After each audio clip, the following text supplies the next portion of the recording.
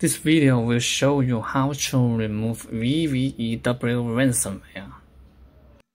To remove this ransomware, first we need to use professional anti-malware to scan your computer, and then remove all the ransomware codes.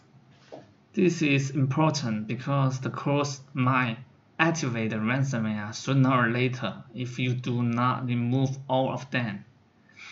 So we are going to use Spy Hunter 5 to scan your computer. Open the video. Click the link and video description and you will get a page. Now you can download Spy Hunter here.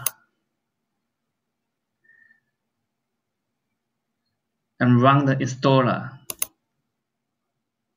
Now you need to follow its steps to install Spy Hunter 5.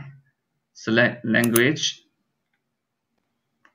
and continue and accept and install. Just wait about 1 or 2 minutes. When you finish, start a scan now. It will help you find out all malicious files and malware on your computer.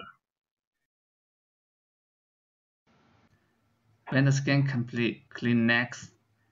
The one-time fix will need you to wait 48 hours.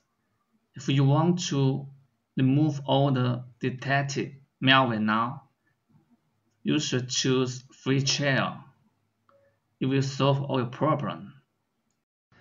Once your computer is clean and protected by anti-malware, you can try some free decryption tools on anti-SOC and normal ransom. Let me show you how to get the decryption tools. Now open the page where you download Spy Hunter 5. Scroll down to step 4. Now you can see the link for anti-SOC and the link for normal ransom.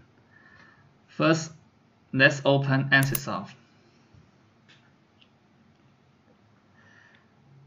Here, you need to upload the ransom node, the encrypted file here, and then input the ransom contact information.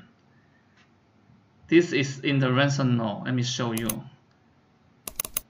Here is the ransom node of ransomware.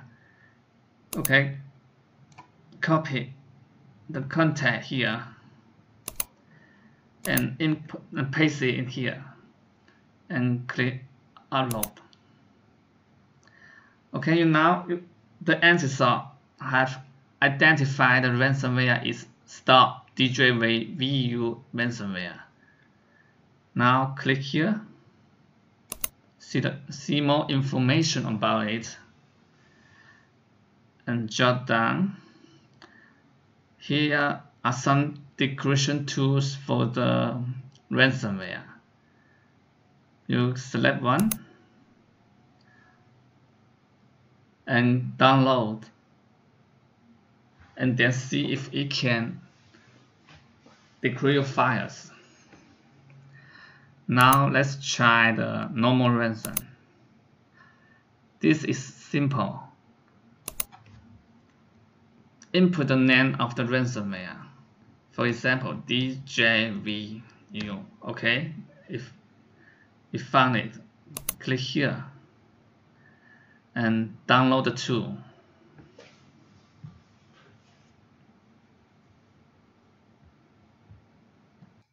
That's all. Thank you for watching the video from easysolvemalware.com. We hope it solves your problem.